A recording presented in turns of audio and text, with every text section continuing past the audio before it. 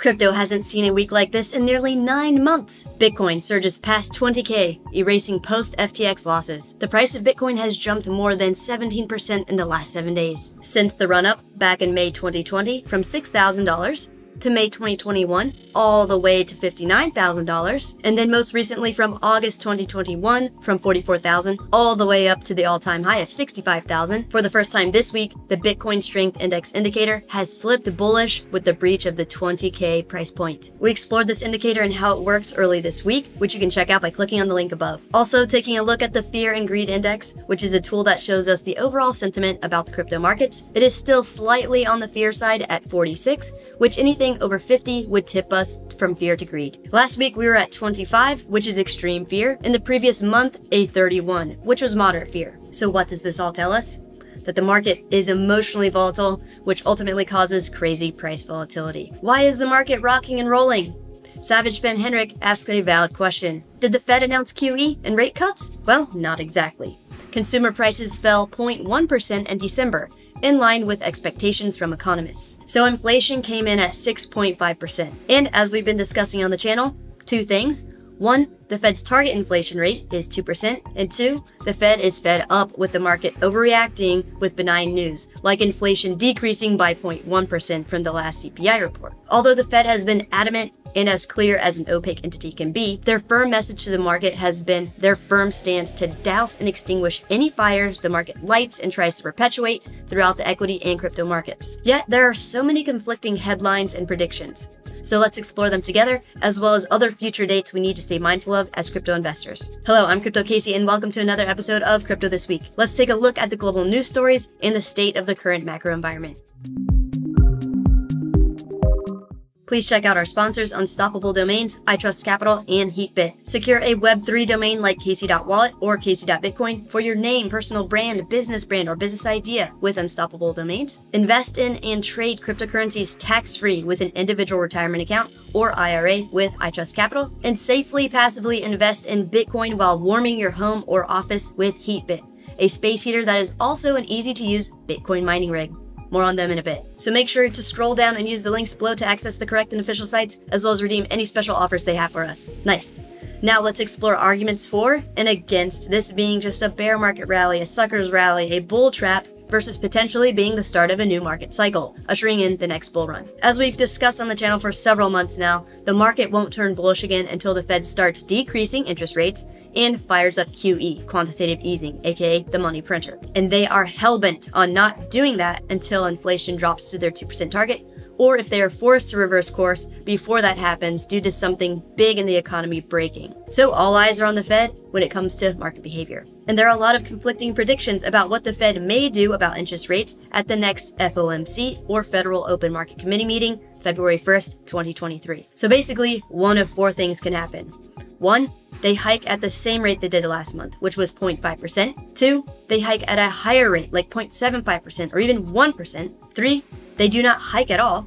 Or 4, they decrease interest rates by a certain percentage. In this past Thursday, Federal Reserve Bank of Philadelphia leader Patrick Harker is ready to downshift to 25 basis point or 0.25% interest rate hikes. I expect that we will raise rates a few more times this year, though to my mind, the days of us raising them 75 basis points at a time have surely passed. Harker said in a speech to a local group in Malvern, Philadelphia, "In my view, hikes of 25 basis points will be appropriate going forward. In the rearview mirror, I expect are the eye-popping inflation readings of 2022, the official said. He said core inflation should be around 3.5% this year. Harker added, the Fed should reach its inflation goal in 2025.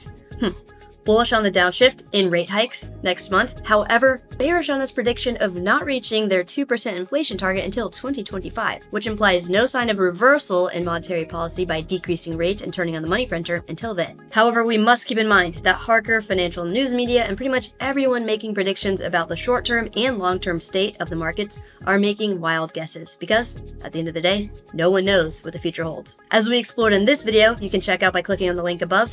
Founder and CEO of hedge fund ARK Invest, Cathie Wood, made an optimistic prediction that we may reach the Fed's 2% target inflation rate sometime this year in 2023. And in last week's episode of Crypto This Week, we explored how the Fed delivered a message to the stock market: big rallies will prolong pain. And this week, Defiant bulls stand up to Fed with trillion-dollar stock rally. Financial conditions at easier levels than prior to March hike. Fed will be forced to remain hawkish, limiting rallies. And I'd say that Bitcoin up 23%, Ethereum up 20%, Cardano up 26%, all over the course of a week is a pretty substantial rally off of a mere 0.1% decrease in inflation that is 6.5%, more than triple the Fed's 2% target. Fed Chair Papa Powell ain't happy and ain't gonna be happy if this continues to happen when it gets closer to February 1st, when in my opinion, my random wild guess if you will, is that he's going to bring down the hammer a bit and hike to either 0.5% again, or less likely a 0.75% hike as a power play to try and cool down the markets. However, another thing we must consider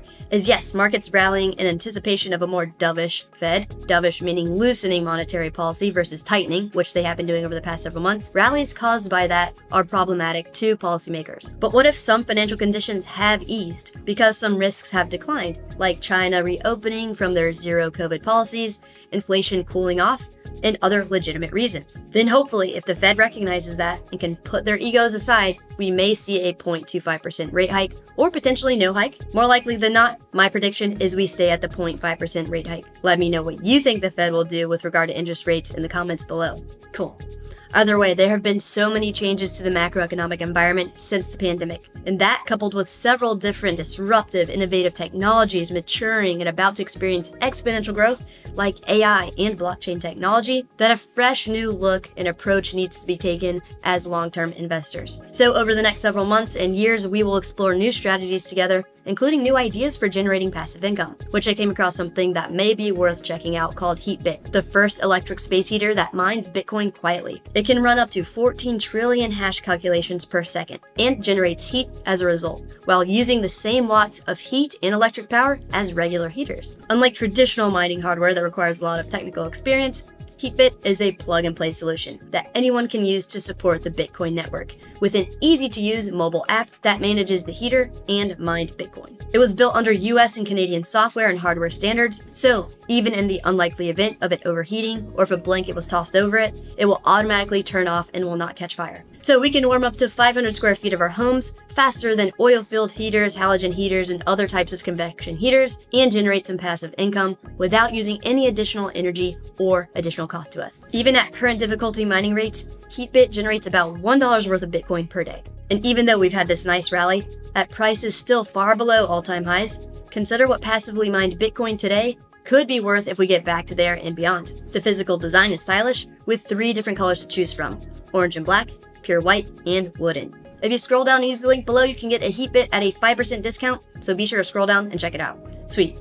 Next, let's talk a little bit about this insane AI revolution that is currently upon us, and wrap up with some seemingly bullish news about US crypto regulations. I'm working on a video about the good, bad, and the ugly of AI with regard to blockchain technology and cryptocurrencies, so stay tuned for that. In the meantime, as crypto investors, we need to be mindful of what AI is currently capable of doing, so we can keep our investments safe from scammers. AI is here, and it's making movies. NVIDIA broadcast eye contact feature can convincingly deepfake your gaze. AI is becoming more conversational, and Microsoft's AI called Vali needs 3 seconds to imitate anyone's voice. So what does this all mean? It means that scammers will basically be able to download videos of popular influencers in the space like Elon Musk, Kathy Wood, Meet Kevin, BitBoy, Guy at Coin Bureau, myself, and pretty much anyone, and use the images, audio, and chatbots to make and post convincing videos of us, have convincing conversations between an AI version of us with other people, all to try and trick you into sending them money, crypto, your private keys, seed phrases, login credentials, passwords, etc. All to steal from you. They will use AI to direct message you on social media, email you, have video chats with you, post videos, and similar, all about some special investment fund that guarantees profits that they only reserve for specially selected people, etc., etc. And it's all 100% a scam. They will also pretend to offer services to recover your funds or your crypto, or help you set up wallets, and basically anything else where they will try to steal from you. So we need to watch out and be more vigilant than ever. So remember, never, ever send your crypto, money, private keys, login credentials to anyone you have never personally and physically met who is offering to invest it for you or help you with your wallet, private keys, or similar. Scammers will also use AI to create malicious code to infect your computer, cell phone, and similar. They will use it to create fake websites and fake exchanges to try to get you to submit information through. So be sure you are double and triple checking all the websites and links you are accessing. All the links to my only social media accounts are listed below, and please remember that I never ever direct message you on any of them to avoid confusion due to so many scammers impersonating me out there. And all the links to the correct and official crypto exchanges, products, and services with special offers for our community are listed below as well. It's getting crazy out there, but if we follow these simple rules of never ever ever sending money or crypto to me, scammers pretending to be me, or anyone else who asks you to send crypto to either them or direct you to some website to send it to, for either investing or some sort of help, don't do it. It's all absolutely 100% fake and scams. All right, we will probably still have to beat that dead horse over the year, so be sure to spread the warning to all of your friends and family so we can all be mindful of what's going on and protect ourselves. Next, let's wrap up with some hopefully bullish news about crypto regulations. Congress is creating a new subcommittee on Bitcoin and digital assets led by Representatives French Hill and Warren Davidson. Representative Davidson recently introduced the Keep Your Coins Act with a goal to protect Bitcoin use in the United States. Check out this video. The one takeaway from this is it would be incredibly foolish to limit self-custody. If you look at, both Secretary Mnuchin and Secretary Yellen, Treasury under both of them started processes to look at limiting self-custody, or as they refer to it, self-hosted wallets. But the reality is your ability to own your own assets.